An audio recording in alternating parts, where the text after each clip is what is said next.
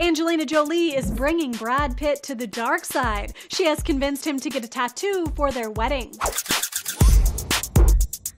The couple wants to mark their long-awaited marriage by getting inked. Now, you'd think Angie would have learned her lesson the first time around with her Billy Bob tattoo. Brad and Angie both share a love for body art, but according to Radar Online, the actor's fascination with tattoos took a big leap once they finally got engaged in 2012. A source says, quote, Brad is like a teenager again as he and Angelina decide on their matching tattoos. He's let Angelina help him pick out tats in the past, but this time it's a real collaboration.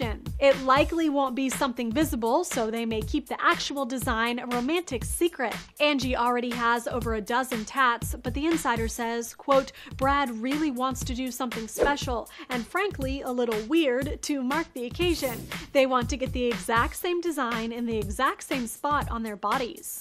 For the very latest, stick with Hollyscoop.com.